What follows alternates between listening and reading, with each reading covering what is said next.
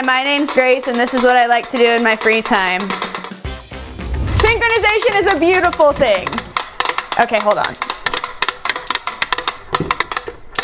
Okay, now that we can all think clearly, synchronization is one of the most common phenomenons in nature and honestly in society and biology as it is. It's incredibly important to how humans function and how our world functions. It happens on a super tiny cellular molecule level, and it also happens when you see fish swimming throughout the ocean. So today we're going to play with this phenomenon that has baffled physicists for over 300 years, spontaneous synchronization. It's what causes bridges to collapse, metronomes to spontaneously sync up, and for clocks to lose time when they're out on the ocean.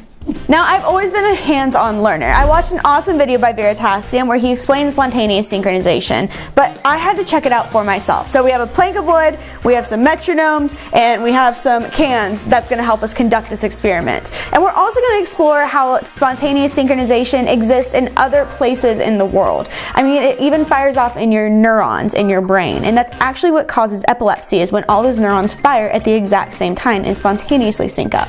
Spontaneous synchronization was first found by Christian Huygens.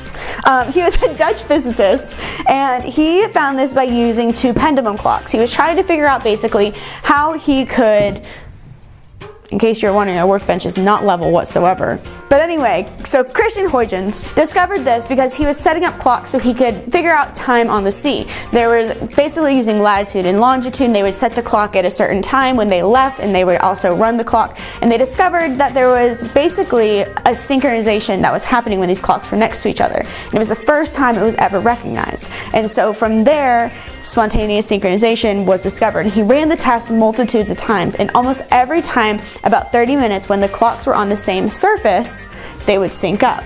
So other physicists were like, ha ha ha, we must try this ourselves and figure out what's happening here. Now, spontaneous synchronization is still kind of like a misnomer, and it's kind of still inconclusive because it just happens. Fireflies actually do it. So they will spontaneously start synchronizing their flashes when they're, you know, hanging out in trees and in fields and stuff. So you can actually witness this happening in nature. And something we're going to do at the end of this video is put it to test in nature and try it out for ourselves on a swing set.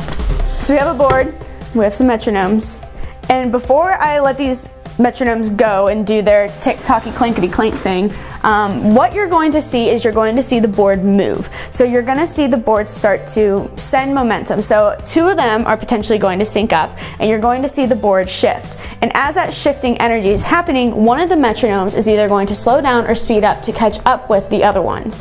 So you're going to see the energy shifted through these boards as it's changing the mechanical energy in these metronomes. I love this. I mean, I'm a giant nerd as it is, but being able to do this hands-on is beautiful. And it's a beautiful representation of how science works in the world. Okay, so because I want to see them tick faster, we're going to run this one more time, and I'm going to move these all the way down here to presto! So they move really fast. Do you see the one over there? It's like slowing down. The energy is all over the place. So the crazy thing about spontaneous synchronization is it can take up to 30 seconds to 2 minutes to a whole night if you're a firefly for it to happen.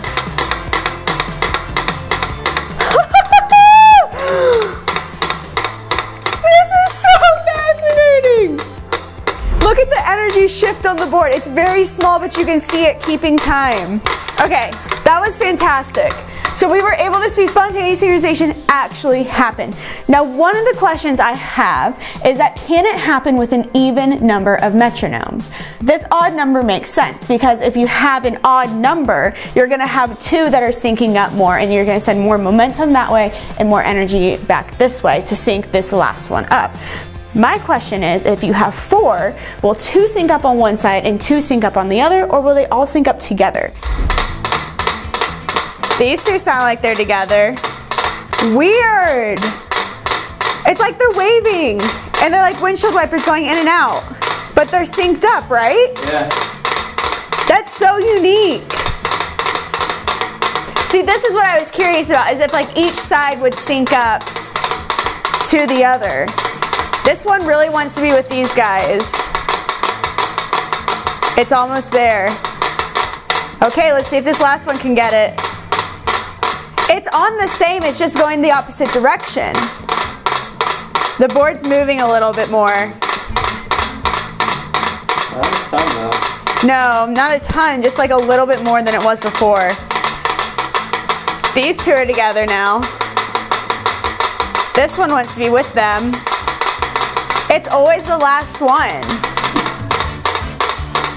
The inside and outside are, like the two insides and then the two outsides are synced. Yeah, they're waving again. Waving seems to be the ideal condition when there's 4. Okay, there it is. They're all synced, but the other one's going the other way. Yeah. But that's so interesting because I pulled these two the same direction, you know? Yeah. I want to try them out here together, and then I want to try them in here together and see if that makes a difference. Look at the board move. Wow, that was fast. It was way faster. Big wiggles, big wiggles, big wiggles. Now those 3 are synced, and this one over here is just doing his own thing. This is what I was wondering would happen is if we move them all to the sides, they'll have the same energy and momentum pushing each other inward and outward, and so there's no transfer. Oh, all right, one more experiment to run here. We're gonna move these metronomes to the outside of the board. Rewind them all because they ran out of their energy. Big movement. Yeah, the board is really going. It is moving. I feel like there's a struggle of power here. It's like they're high-fiving. It seems that there's always 3, and then there's a 4th man that's kind of out. You got the 2 on the right high-fiving and the 2 on the left just fan waving. Yeah. Look at that board move though. Yeah, it's really moving. They're opposite. Weird! Which makes sense though, they have to be opposite. Yeah. They're opposite and equal. Yeah. Wow. And the momentum is carrying. Yeah. But that just shows you, like, me moving this board synchronizes them. If I stop, they go back. It's that energy that moves the board that puts the metronomes on the same path. I love this so much. To show the energy movement, I have one more thing to show you all, and it involves the Newton cradles, because I feel like the Newton cradles are just a great representation of how energy moves through a system. So I'm going to take these cradles, set them right above the cans. We're only going to move one set of the cradles, and we're gonna see if we can get the other side to move. So I'm gonna let this like chill. Okay, so we've let them chill. Everything is neutral and standard. So I'm gonna move this one side, and we're gonna see what happens to those over there. Because of the motion of this board, it causes those to move. Now let's see if they'll sync up at all. I just think it's so cool how you can see the energy move like to that other set over there that's completely still.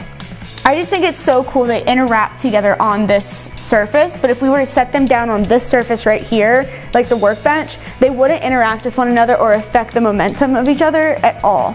Now expect those over there to spontaneously start hitting the other ones, but there's still energy being transferred through that system. Now, this original experiment was done with clocks and pendulums. So we've done it with the metronomes, but I want to see if we can get 2 pendulums to swing at the exact same time. So I have some stools right here, and so they're going to be on the same plane. Okay, so we're going to take this gaff tape, and we're going to tape it to this board right here. So Huygens, who patented the pendulum clocks, had 2 clocks set on the same surface, and noticed within half an hour to 2 hours they would swing away and towards one another. So we're gonna let that happen, but we're gonna use just pendulums here. And because I wanna go to the park, we're gonna set up a time lapse and see if that happens, and then we'll show you once we're done at the park, because we're gonna go swing on swings and make our own pendulums ourselves. We're at a park. We have located the swing set and ready to swing. There are children here actively playing on this playground. Okay, so we have the same contraption set up. We have the post. We're gonna be on the same plane, we have what's holding us, so like our energy can move through the swings. Have you ever heard of swing sisters, or like when you're swinging on the swing and you sync up with somebody?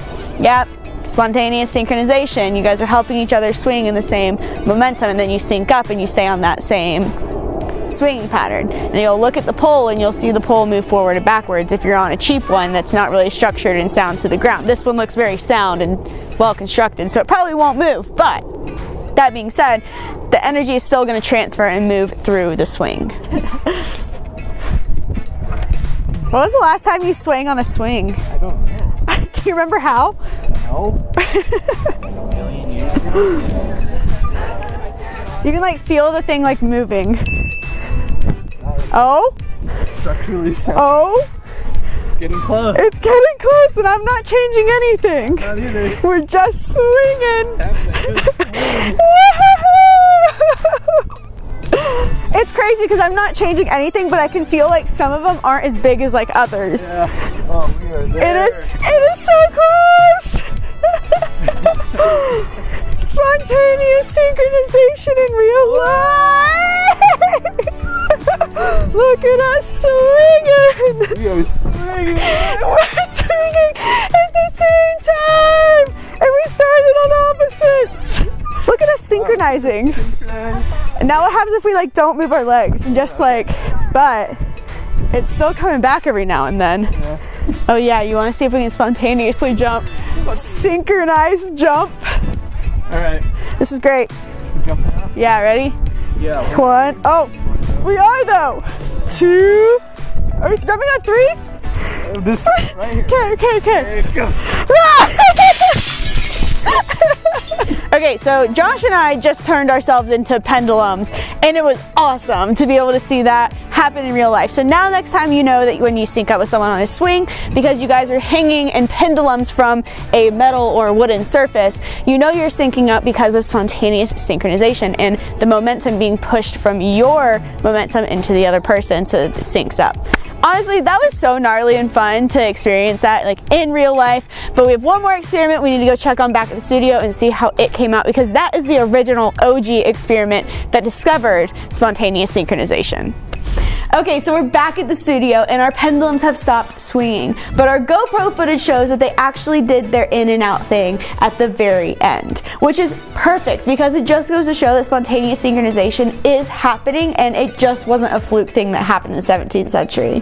Guys, if you want to know more about spontaneous synchronization, make sure you check out Veritasium's video. It's phenomenal. He does a fantastic job explaining it and going into deep depth about the bridge that collapsed. And if you want to check out another TKOR video, make sure you check it out right over here. And if you really want to, and if you want to get more of me and you want to get more of Josh and the energy we had on the swing, make sure you check out the podcast. It's called The Random Theory and it's fantastic.